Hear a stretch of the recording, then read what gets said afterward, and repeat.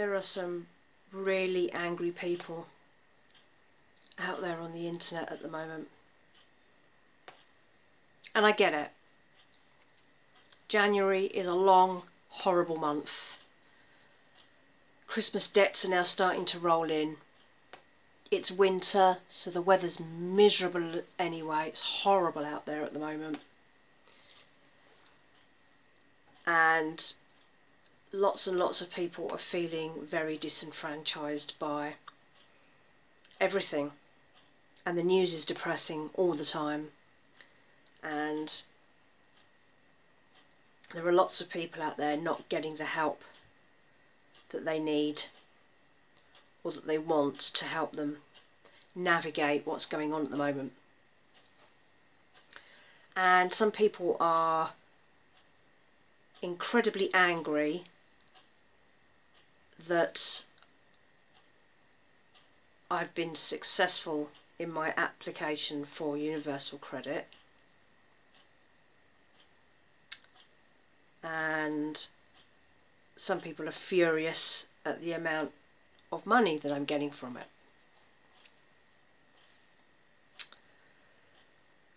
Now, the only reason that I get it at all is pretty much thanks to Martin Lewis on the Money Saving Expert, because he was saying, I think last year and possibly even the year before, if you are on a legacy benefit that's going to be ending and being amalgamated into the Universal Credit System, don't stop your claim.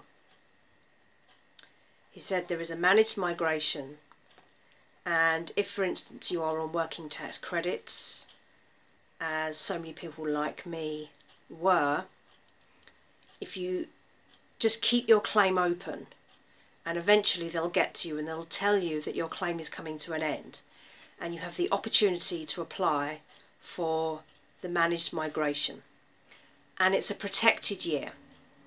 So what it means is that for 1 year there will be certain allowances for you, which mean that if you were a first-time claimant and you got into the system fresh, you probably wouldn't have got it. And that is what will happen to me. So when I get to the end of my year on the managed migration, the protected year, there's no point in me being on Universal Credit. I won't get anything. They're not helpful. They don't really help you find avenues of work. They're just there to record your income and give you some money and meet you once every 3 months and say hello, and 20 minutes later you're going home again. It doesn't really achieve very much.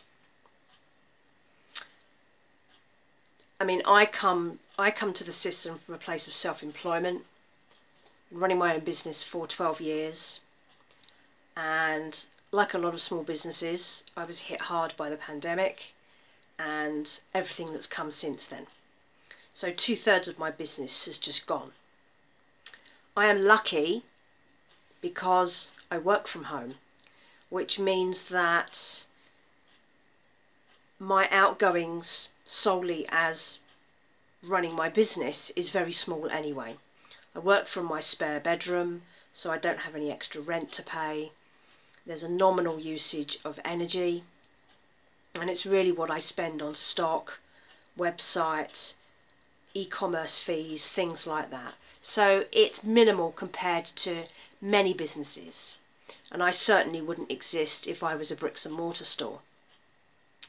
And that's why I have continued to run my business even though it's barely making enough money for anything, because it doesn't cost anything more to run than it makes.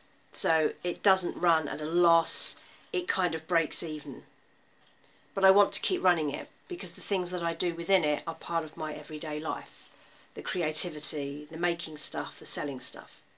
But because I run it from home, and because I don't have any other real responsibilities at home, it meant that I could go off and do all sorts of other things to make money. And that's why I now have 6 or 7 side hustles. one of which is passive, because that's my savings. The rest of them are things that I do throughout the week, and if I added up the hours that I'm doing, it probably works out at least to a full-time job, because some of it takes a lot of time for not a lot of money. It's like almost like being a gig worker, to be honest with you. I mean, the money that I make from surveys is probably akin to driving for Uber or Deliveroo or something. But when I put all those little incremental amounts of money into a pot, it's giving me an income that's more than I spend. I have very, very small number of outgoings. I'm really careful about what money I do and don't spend. And I do have a little bit of breathing space because I have savings, and that's not a secret.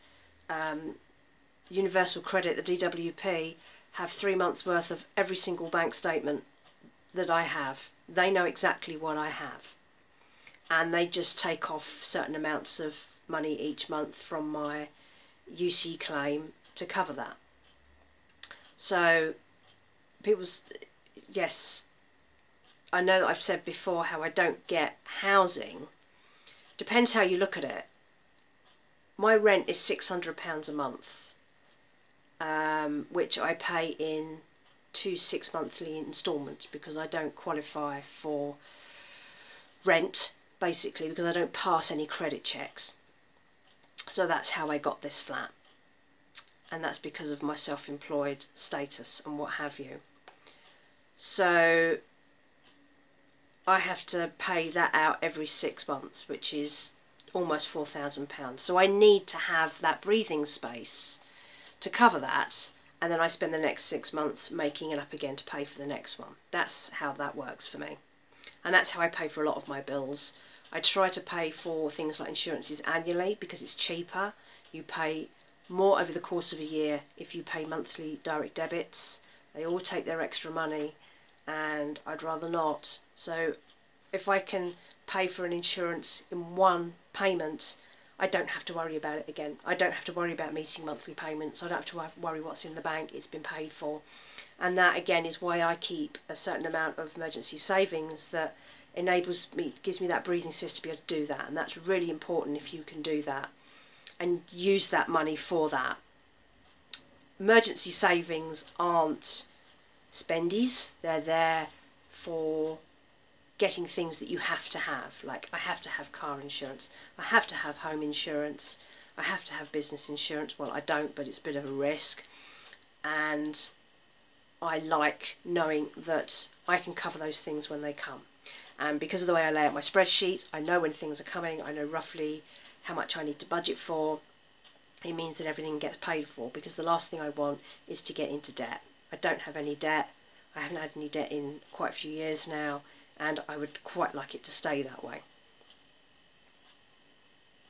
But people get really angry when they hear that you're on, say, Universal Credit, but you're not struggling hand to mouth. Now,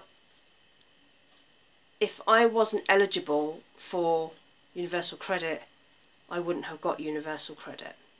The only reason I'm on it is because of this protected year. And if you are self-employed and you're being migrated from working tax credits, it's worth doing. I know a lot of people don't want to do it because every month you have to submit all your income and all your expenses. But if you're organised, it doesn't take very long. As I said in one of my very recent videos, get yourself organised. If you're self-employed anyway, you should be able to do this without any real trouble. So this is the situation that I'm in. I was accepted onto Universal Credit last, I think my claim started last September. And although my rent, if I was paying monthly, would be £600, I don't get £600. It will only pay, I think it's £398. But my something to do with the local housing authority will only pay up to a certain amount, and then because of the amount of money that I lose against everything else, because I do have a small income still, on a bad month I can make £4.50 on a good month. Like the next month that's coming is a good month. And so of course the calculations will work out against the minimum income floor, which I don't have to meet at the moment. That's another thing about the protected year, is, and it's confusing because I don't know the other half of the system well enough to make comparisons. But if I don't hit the minimum income floor every month, it pays me the difference. So I submit all my incomes from all my different side hustles. I submit my expenses, which are pretty small, to be honest with you. I pay for my website for my business every month. There's a little bit of mileage for one of my cleaning jobs. I put in half of my mobile phone because it's like 50-50 across business and personal. So it's not very much as a general rule. And then they work out the calculations. There is also a protected amount, which I think is about 190 a month, which is the protected amount because I'm on the managed migration. The system is so complicated. I mean, the calculations are more complicated than one of my spreadsheets. And I know that different elements are,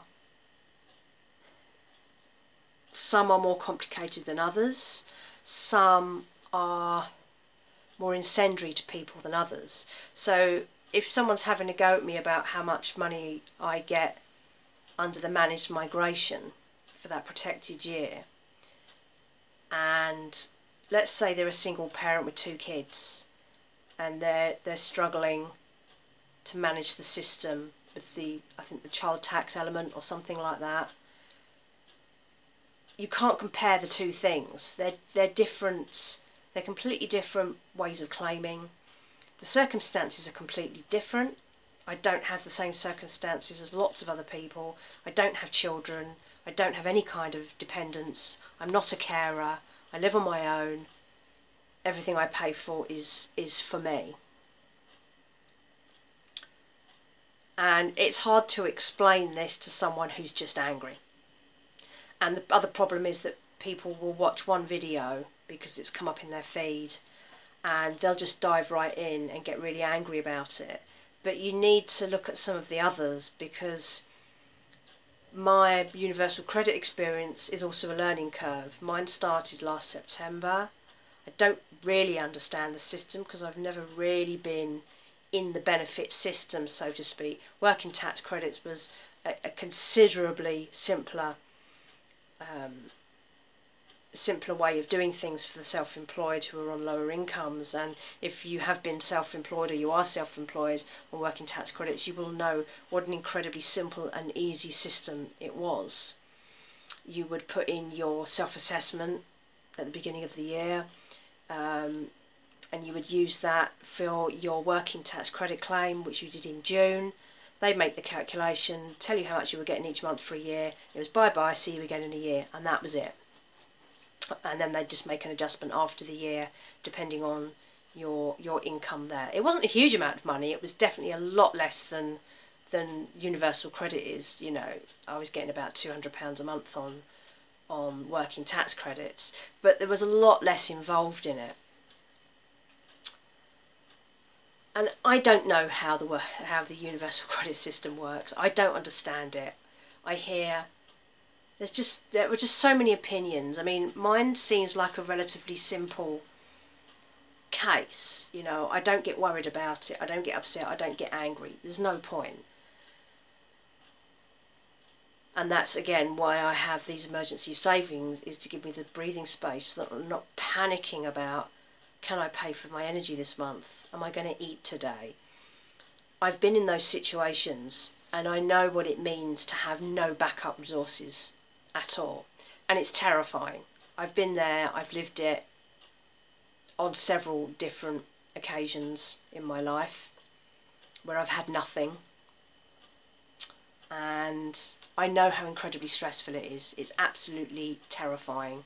And that's why I will not allow myself to be reliant on a system like the DWP, because it will just eat you alive and spit you out. It doesn't care. It doesn't care at all. It has no interest in your well-being, your mental health, your physical health. It doesn't care if you have enough to eat, if you can keep a roof over your head. You have to look after yourself. And that's why I've worked really hard to squirrel away as much money as I can when times are good, so that when times aren't so good, there is enough there to give me that bit of breathing space, so that I'm not panicking, so that I'm not losing sleep at night. And when you're not panicking and you're not in that state of anxiety, it means you can be more level-headed about your choices, where you go from here, having the time to develop new ways of working. I mean, even if you want to go out and get a job, you might be applying for 6, 7, 8 months before you get that job. What are you going to do in the meantime?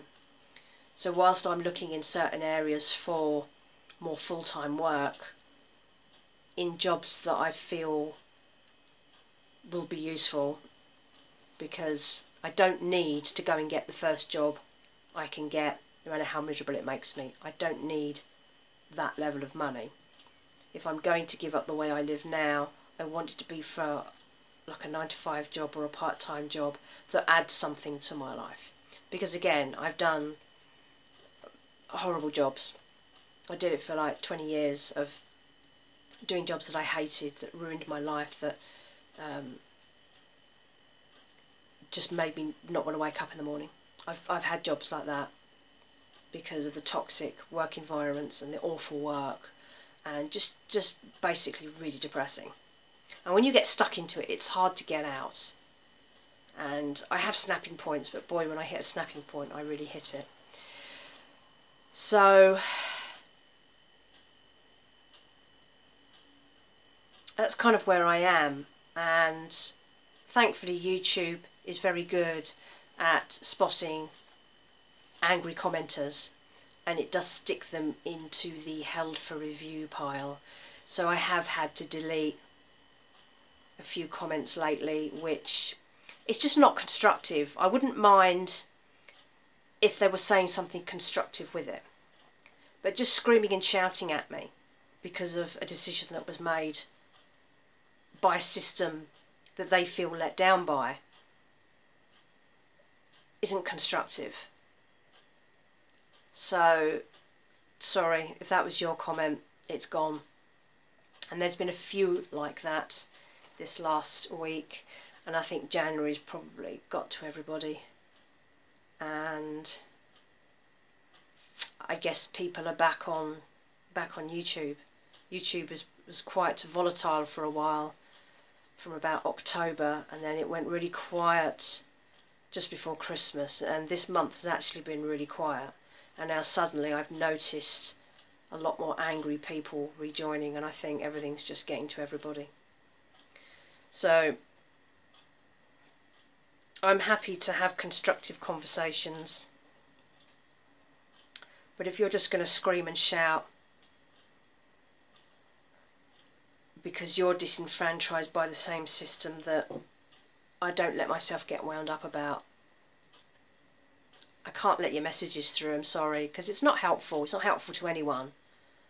There's a whole raft of viewpoints about a lot of the stuff that I talk about, and most of the comments I let through, there are people in really awful situations, and there are people like me who are just navigating a slightly irritating set of bureaucracy, and it does affect everybody differently. It's there are so many different experiences of the same system, and I don't know if it's because of people's different circumstances. I don't know if there are certain DWP offices, like the job centres that you go to for working tax credits, whether some are more toxic than others. I think mine seems to be quite nice. The staff that I've met so far have been quite nice, chatty, friendly. They seem helpful, but I'm also quite a chatty, friendly person as well. I don't go in there thinking they're all out to get me. I try to be nice about it, but I don't have a history with these people, with these places. I've never been let down badly. I've never ended up on the streets because someone made a wrong decision or couldn't be bothered to put an application through properly. And I don't know what goes on in all those offices. And I don't have some of the circumstances. I don't have children. So I'm not navigating those enormous pressures that come with that. I don't have a disability. I don't have mental health problems. So I'm not trying to navigate those elements of universal credit. And, you know, it's educating me. Lots of the comments that I get are people telling me what it's like or the complications that they have from it. And that's a whole different set of people. I wish there were more channels from ordinary people talking about their experiences, because there actually aren't that many. When you type in universal credit into YouTube, you get lots of businessy type how-tos. There are one or two really good channels out there dishing the dirt on it, people who've worked on the inside. There are some people who work in advice centres who do some really interesting little live streams about it, about different elements of it, and answer questions. But I don't think there are enough channels from people just sitting at home like me who have things to say about the system, and if they can put it into a more eloquent summary, don't scream and shout at the camera and then put that onto YouTube. Try and be diplomatic about it. You could end up starting a little revolution in your own front room, because to me that is what YouTube is for. It's for ordinary people to get their say where no one else is listening, or where they feel unheard.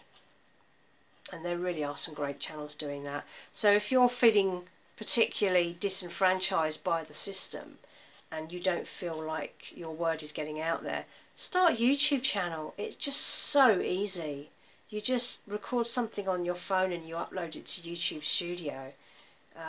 Obviously follow the rules. There are rules on using music and probably on the amount of swearing you do. I try not to swear because it disalienates people. It's not necessary. I can say things without having to put a swear word in the middle. So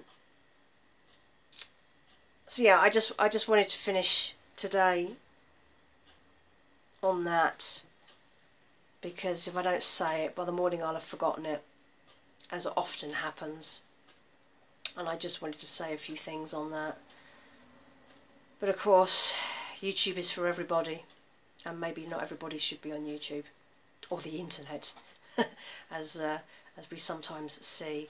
So I just wanted to just say that, and that's ended up taking me 23 minutes. I need to talk less. Anyway, so yeah, that's my update. And I know that lots of YouTube channels have been doing posts recently on the number of angry comments they're getting and the number of trolls, and I think it's just that time of the year. I don't take it personally, because if people scream and shout at me down the YouTube comments, they don't know me. They've just seen a video that I posted. They've seen it as an isolated post, not as the entire channel. So they don't actually know the history or what's actually involved and how I've kind of got here. And my channel's been going for over a year now, so there's quite a lot to watch, but I have put everything into playlists. So if there are certain aspects that you want to know more about, like there's one for universal credit, I've got one that's for the frugal cooking aspect, and I've tried to split it up so it's easier to find things. Just type in a search word. If you're looking to find out about universal credit, just type a search word and it'll find things across the channel. I try to tag properly and put proper titles in. Anyway, so I'm going to go now, because I think that's quite enough for one evening. Now I've got this off my chest, I can have a slightly more relaxed evening. So I hope you're all well, and yeah, talk to you soon. Bye bye.